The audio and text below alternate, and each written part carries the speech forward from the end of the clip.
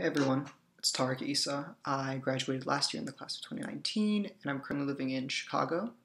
I just wanted to take a quick second to acknowledge everything that you're doing and everything that you're going through.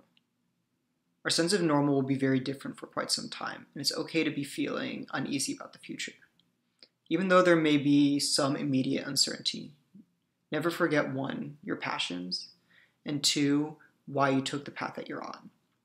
There are generations of Vandy students who came and went before you, who can help guide you, so please take advantage of all of us.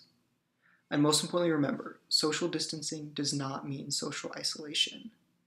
Everyone, including many of your peers, your friends, is feeling many of the same emotions and stresses that you're probably feeling right now.